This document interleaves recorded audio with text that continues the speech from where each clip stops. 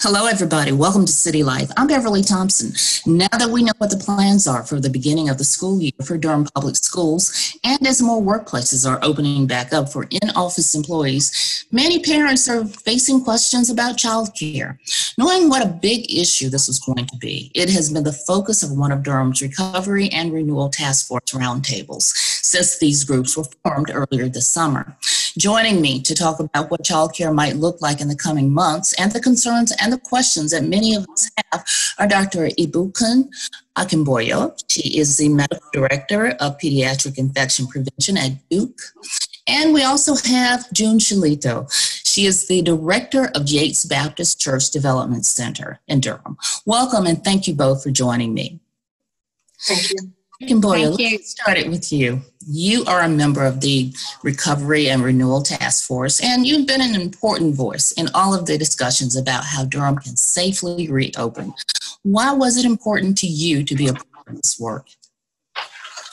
Thank you for having me on here, and thank you for that question. I think for me personally, I've seen how we're all looking for ways to cohesively come together to create a solution. And I was eager to find a way to serve not just at my institution, but locally for the city, for Durham. And it's certainly an honor to find a way to participate and to learn from all of those around the table, because we reflect different parts of Durham. We're not quite done with our work, but it's been an ongoing process. And I think for me, a true joy to be part of this. Great. June, let's talk about your childcare facility. What ages of children does your facility serve? And have you been closed for most of the time since March, or have you been open? Yeah, so good morning, and thank you for allowing me to be a part of this discussion. So here at Yates, we serve babies, infants. We take infants at 2 months of age, and we serve children through to age 5 when they transition up to kindergarten. And we've been open throughout the pandemic, and that was a hard decision. I'm sure it was a hard decision for just about every childcare director. You know, what was the right thing to do? And we made the decision partly because we're a mission of the church and we think it's important to serve our families. And we had some families who were essential workers who needed to be at work. And then our staff, in consultation with our staff, I found that majority of them wanted to stay working despite the possible threat to their health. And so with those two things in mind, we chose to stay open. So tell me then, what have been some of your biggest concerns, and what concerns have you heard from parents? Well, obviously the number one concern for all of us is that we're afraid all the time that somebody may inadvertently bring the virus into the building, that they may be asymptomatic and not know that they have it, and that it would spread, and that we would have teachers and children going home and potentially spreading it to their families. We've been very fortunate up to this time. We haven't had a case. We feel very, very fortunate. So that's one of our concerns. Another concern has been a financial concern. Just about every program right now is running very under-enrolled, and the way that programs get money is through tuition, either from private pay or from subsidy children. And so without that tuition, how do we pay our staff and how do we continue to operate? And this is a real concern for many childcare programs at this moment. Certainly. And then with regard to parents, obviously they are very anxious. They're very anxious about bringing their child back. They're unsure what is the right thing to do, and they need constant reassurance. So that leads me right to my next question. The big questions that so many parents have now is, how is the coronavirus impacting children? I mean, it is actually hard to truly know, since younger kids have been especially pretty sheltered over these past few months. So that question's for the doctor. Yes, thank you. So Ms. Shillito has already started to allude to some of the direct impacts on children. And I think we may have to address this somewhat with the direct impact and then indirect impacts on children. When we think about kids in general, most of the information that's out there revolves around rates of infection. So how many children in our community are actually infected? And of those that are infected, how often are they going into the hospital? And of course, unfortunately, how often does this lead to mortality or death? And some people, particularly when you look at global data, have summarized this and said there's just been little impact on children. But I think we could word that a bit differently. I think we've seen lower rates of infection, and for the most part, that may be because we haven't put kids in settings where they are more likely to be infected, but also, and I think particularly important, even within settings that have remained open throughout the pandemic, and knowing that children are going back and forth from homes and households and back to a child care center, we haven't actually seen high rates of children passing it from one to another, which we see with a ton of viruses such as the flu, influenza, or some of the other winter respiratory viruses. So we have a lot more to learn about that, and I think we're going to find out why children seem to be slightly less impacted from just looking at direct infections, and maybe why younger children seem a little bit less likely to spread it quickly around the household. But lots more to learn on that. But I'm also particularly concerned about the indirect impact around the pandemic that's going to affect children both locally, so what's happening right now, and then also long-term effect. And what I mean by that are, if parents are stressed, children are also stressed. If children don't have access to nutrition, they certainly are not growing properly. If we can't get education on track, I'm worried about what the long-term impacts would be. And then I cannot even try to summarize the economic strain just overall and how that can have some level of impact on a child's mental health across all ages and how they interpret the world today or what their future might look like. So lots of direct, indirect effects, lots of things that we still need to work on and particularly need to focus our resources on in the next few weeks to months. So many things to think about. Wow. So, Doctor, are there any concerns that this virus could start to mutate and impact more children eventually? We certainly worry about that. There've been some early reports that suggest that the virus, there's slight mutations in the covering of the virus that may impact how quickly it spreads. I have not seen that actually suggest that children become more likely to spread it across, say, a house or in a child care setting. So to that effect, I will say currently no, but potentially in the future, I think we should pay attention to this virus to see if and how it's changing. Okay, thank you for that. So, June, how have you all operated and how have you addressed safety concerns? We've continued to operate on our regular schedule.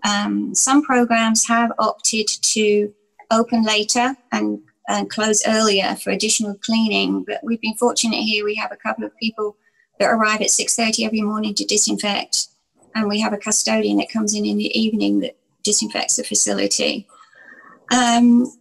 And like many other businesses, we've been using technology to communicate with our parents that we don't see through Zoom calls and using Google Classroom. And since the pandemic first began, the Division of Child Development and Early Education and the Health and Human Services Department have sent out many, many guidelines and recommendations to enable us to operate safely. And largely this includes additional disinfecting and sanitizing. Parents no longer allowed to come in the building. They drop off and pick up outside. I apologize for the phone.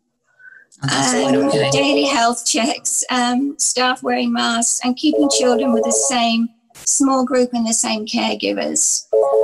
And following these and many other guidelines has enabled us to continue to operate safely. Okay, so thank you for that, and I understand you have a job to do. So, Dr. Akinboyo, now that we know that public school students of all ages in Durham will be learning online for at least the first 9 weeks of this year, many parents are scrambling to figure out how to handle their work and the whole idea of going back to overseeing their children's schooling. Parents are considering joining with other parents in what they call pods to switch off responsibilities, and others are even considering in-person camps. They're suddenly popping up as options and still looking at childcare options that are being put out there by other community organizations such as churches. So here's the million-dollar big question, okay? If the whole point of not having children in school is to help stem the spread of the virus by not having them together with other children, are options like these really what we should see happening? I took a deep breath before approaching this one because this is going to be tricky. This might be hard to answer in a nutshell.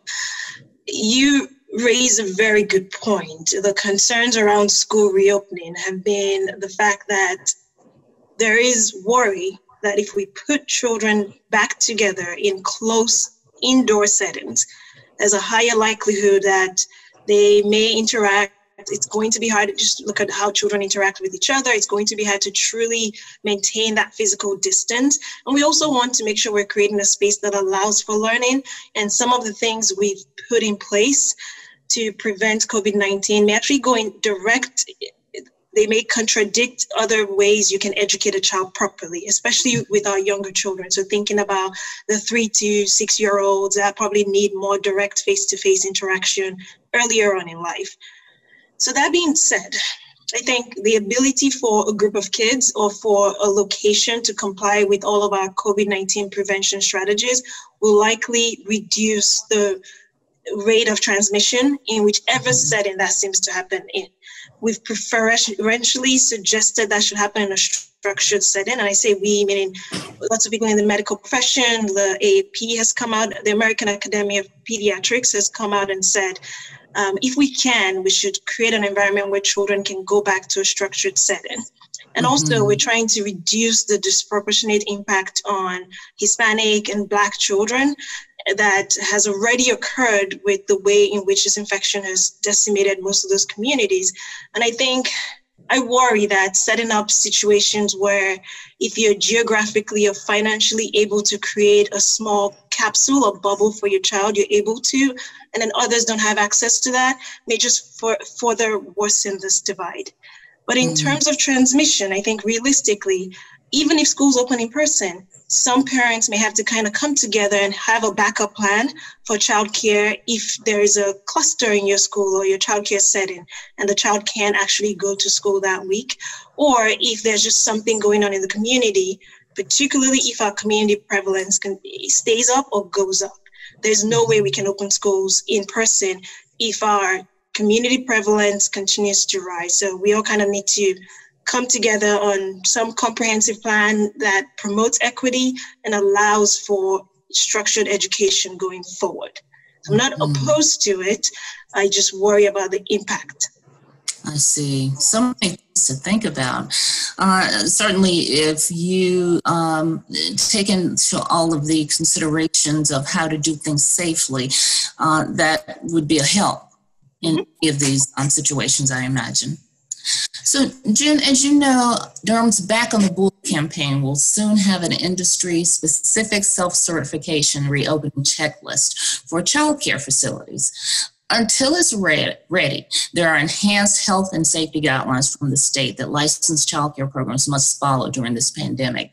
What are some of the guidelines outlined in the Child Care Strong North Carolina Public Health Toolkit? So there's various ones. I mean, one thing is that we have to have a designated staff person to meet children outside the facility. So parents are no longer allowed to come in. So we basically have parents drawing up in their cars, and the staff person goes out and she wears a plastic visor because there has to be a barrier between herself and the parents. And she takes with her a non-contact thermometer, which she uses to take the temperatures of everybody in the vehicle. And if all the temperatures are good, she hands the parent a clipboard where they sign the child in, and they can use their own pen, or if they don't do that, we re-sanitize between users. Infants have to be brought into the facility in a car seat, not carried in. As we enter the facility, we have to have hand sanitizer outside the building. Then we have a hand washing station in the lobby. So everybody has to wash their hands in the lobby before they go down the hallway. And then there's a number of other things. We sanitize or disinfect the building at 6:30 every morning, spray all the surfaces down. We do that at the end of the day, and we sanitize during the day. We wash hands very frequently. Our teachers of the youngest children, infants, toddlers and twos, all have to wear something you might call a scrub gown, the kind of thing you might wear in a medical facility, where it comes down to the wrist and up to the neck, buttons up to the neck. And this is so to prevent body fluids touching their skin And should that happen, because babies drool and they spit up, and should that happen, they need to wash and have a change of clothes available. All food has to be plated. We usually do what we call family style dining, where food gets passed around a table. We can't do that anymore. Everybody has an individual plate, which is separately plated. We have to sleep the children at least 6 feet apart. Under normal regulations, it's 3 feet. Now it's 6, and head to toe. We have to sanitize our toys throughout the day. So we have toy sanitizing stations set up that can be used throughout the day by the teachers. What else? And we all wear masks. We all wear masks all day. We wear masks and plastic visors throughout the day. I haven't gone as far. Some programs are having children over the age of 2 wear masks. We haven't done that here yet. Parents are welcome to do it. It's just that I thought it might be, children might be touching their faces more if they did that than if they were wearing one. So we haven't done that as yet. So on the whole, have you found these guidelines to be helpful? Yes, absolutely. And I suspect that the reason why we've stayed strong and healthy up to this point is because we are implementing all these guidelines. I'm sure it has been a huge help. Thank you. So, Dr. Akinboyo, what are your biggest concerns from a child care perspective? As we head into these coming months, this is going to get cooler and diseases and other ailments become more prevalent. What are some of the things that we really, first of all, should not be worried about, and then things that we should be worried about? Yeah, again, it may be hard to say what we shouldn't worry about, because I think for every decision we have to incorporate COVID-19, and that just makes every decision harder. Such as, can you just go out to see your neighbor? Can you go to see your grandma? Things like that. But I do think that improving childcare in general and education and youth activities, I think we could shift our worry from trying to make schools a center for testing and things like that. We need to improve testing in the United States. But I think our focus on schools and on childcare settings should revolve around keeping our staff members, keeping teachers, and keeping children safe as they learn.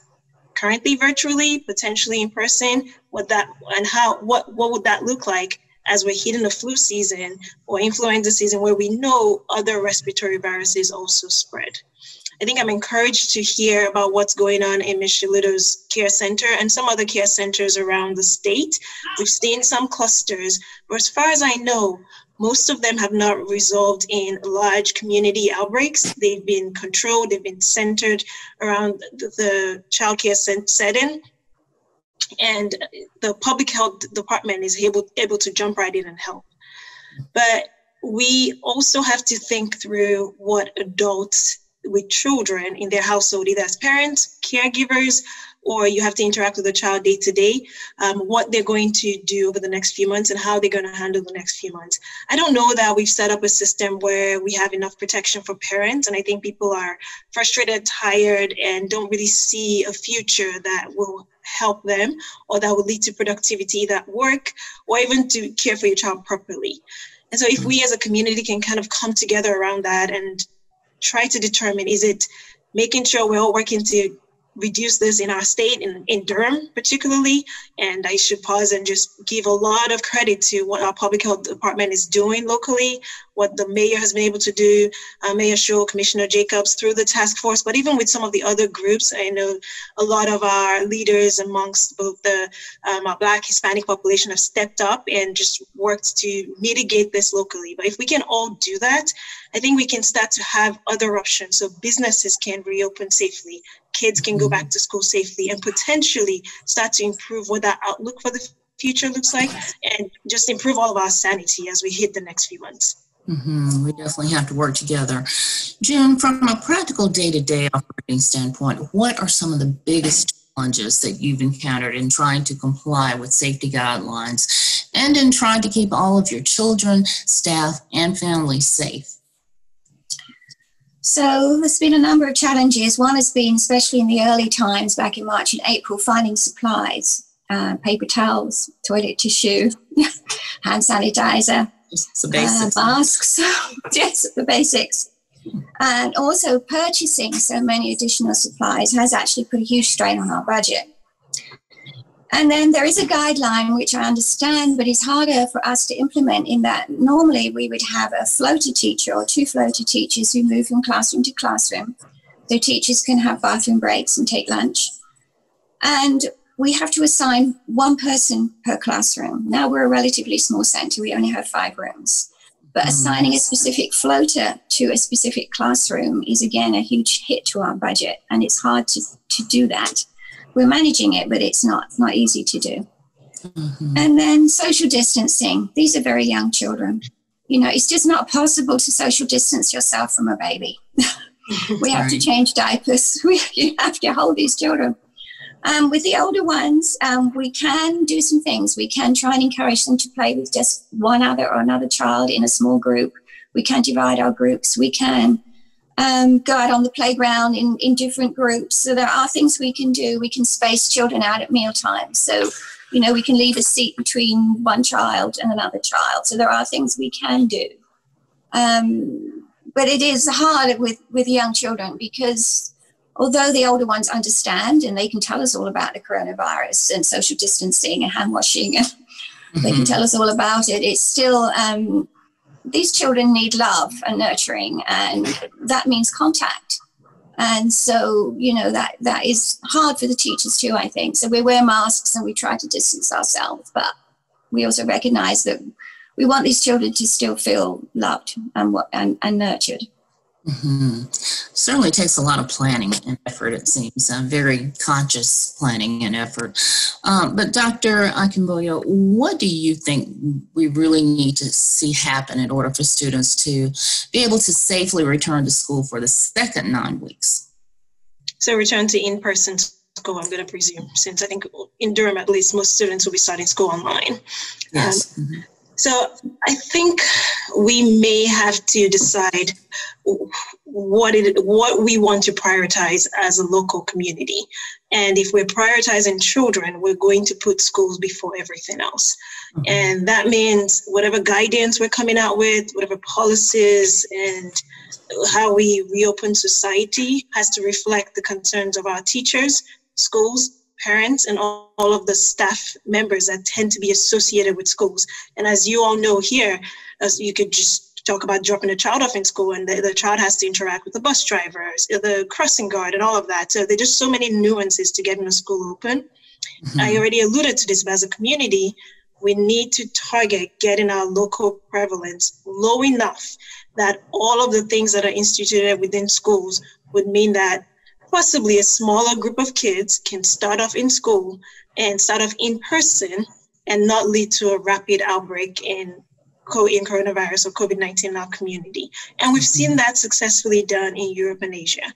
The issue is we're very different in terms of our current prevalence, so the number of people that are infected in our community.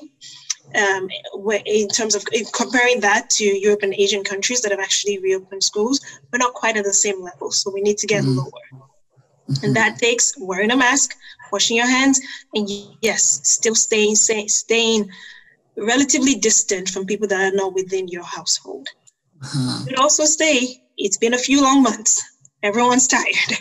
And so if there are ways to do this and do it safely, I think some people have figured out outdoors are certainly safer right now than indoors. If you are going to meet with someone that's not in your household, wearing a mask and kind of keeping that as a forefront of your goals in the next few weeks can help get kids back to school.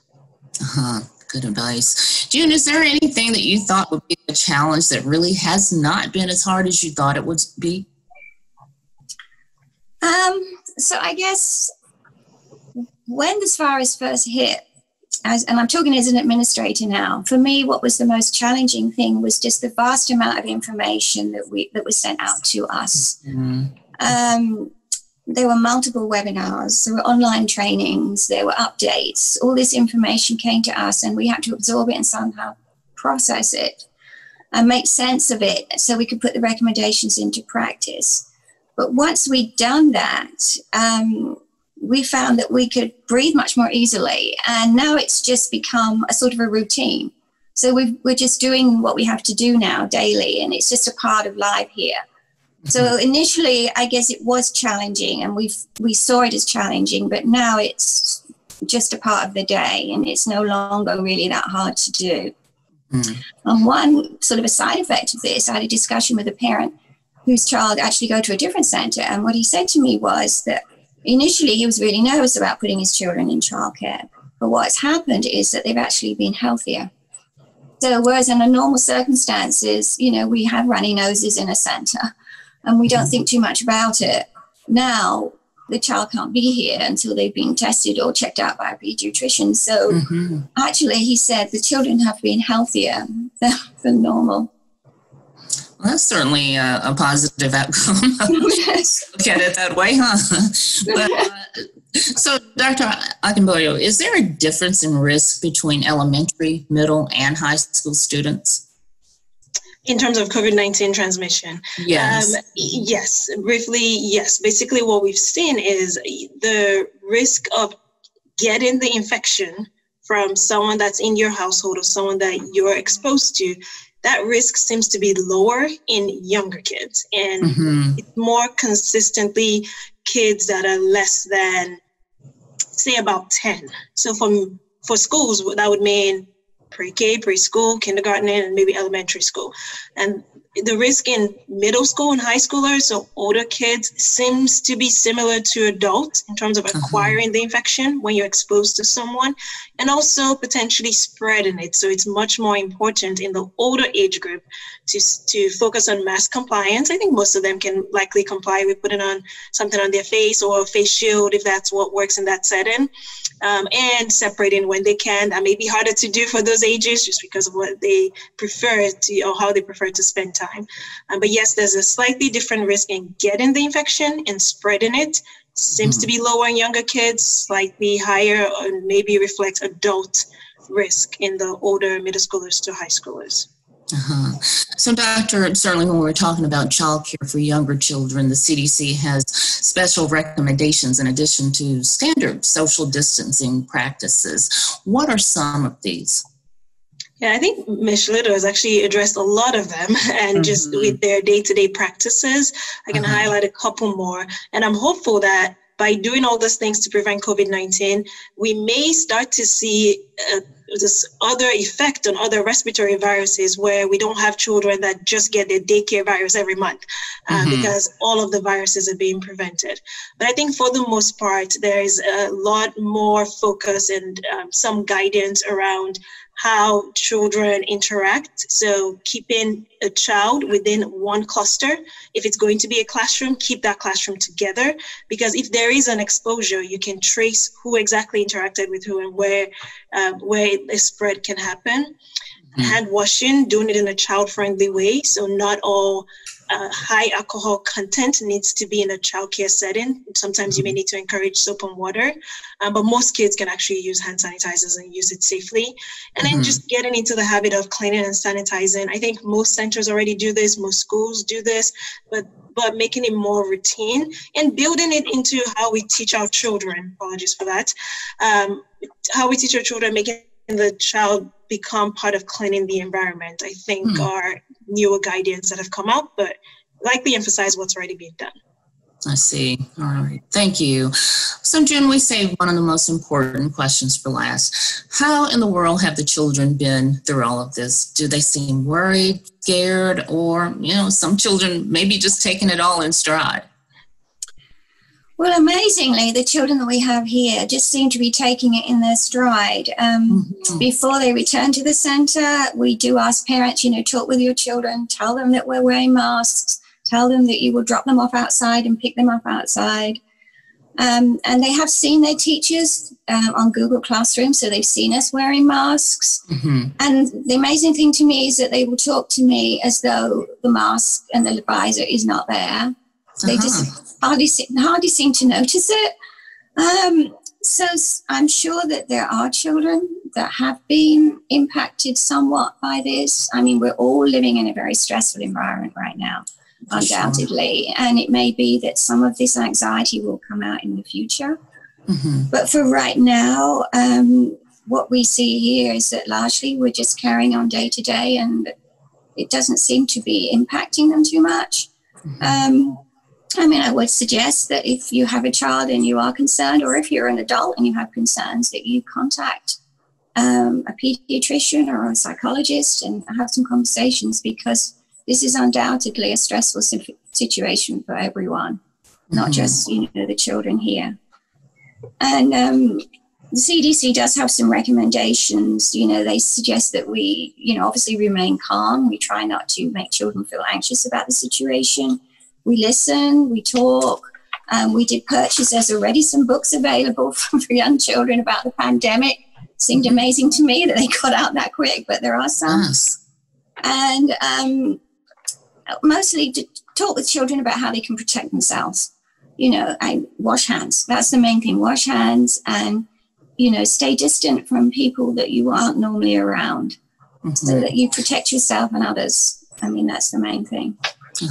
What about your staff? How are they handling mentally and emotionally in terms of the changes that have been making, as well as being an important source for the children, whose parents have had to go back to work outside of the home? So in general, I think we're doing very well, which again is somewhat amazing. And I think to some extent this situation, because we've sort of had to work together to make it work, in a way I think it's drawn us closer, and we've become perhaps a stronger team than we were before. We've also tried to make sure that we've all had time to take time off. So we were fortunate here to get help from the Paycheck Protection Program, which has enabled, and because we have low enrollment numbers too, we've been able to make sure that everybody's had time to stay home for a while, to take a week or 2 weeks off, just to basically get away from the situation and take a breather. And I think that was important too. And it's also important to note that emotional support is available. They have set up a hotline. It's called Hope for Healers, and this is for childcare professionals. So if anybody out there feels like they need to talk to somebody, that number is 919-226-2002. And I would encourage anybody out there, if they feel they need to, yes, reach out and talk to someone. All right. Well, thank you both so much for joining me to talk about this really important topic. Is there anything else that you feel like you need to add to help the parents and maybe even some of the younger children out there who might be watching as we try to get through this whole uncertain time? I guess I can go first. Thank you again for having me on here, for having us on here. I'm grateful to parents, childcare providers, really anyone that has to provide some kind of interaction or care for a child, because there has been no way to prepare for this. And I think everyone is just trying to figure out how to do this well. So probably the one last thing I'll mention is we should encourage people to focus on what the data shows and try and ensure that we have good science that we're following. There's just so much noise out there, and there's a lot more politics into decisions that should be amongst all of us in terms of just community goals and protecting our children. So now more than ever, we need to come together around what our goals are as communities and somewhat try to limit the noise and focus on good information, good data. And one of which is I'm grateful for all of the people you've had on your platform to share information around COVID-19. So thanks for having me. Well, thank you for joining us. June, is there anything you'd like to end the program with? Yes. So again, thank you to having this opportunity. It's important to be able to talk about this. And I think that's the thing I found over the last few months, that we all need to talk about it. We all need to try and reassure each other and make ourselves feel better, actually. So what I would say to parents right now is if you have a child in childcare or if you're considering going back, please call your child center director and talk to them. And try and be reassured. We are doing the very best we can to keep your child safe. And I think it's also important to know that children do need peer-to-peer interaction. So if you're not able to bring your child back to care, then find another family that you feel comfortable with your child being around. And so that the children do get that peer-to-peer contact. It's very important. And the other thing is that the childcare industry has been very affected by this pandemic. And there is some substantial concern that some programs will close and not reopen, and therefore we won't have enough childcare spaces.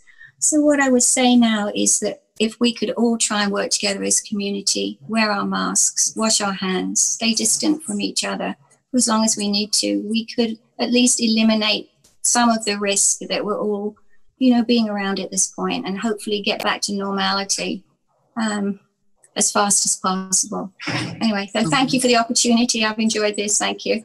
Thank you both for joining me to talk about this very important topic. I really appreciate you taking the time. Well, that does it for City Life. Don't forget to follow us on social media, watch us on the Durham Television Network and on YouTube, and you can listen to our podcast now on iTunes. I'm Beverly Thompson. Thank you for joining me to learn more about City Life in Durham.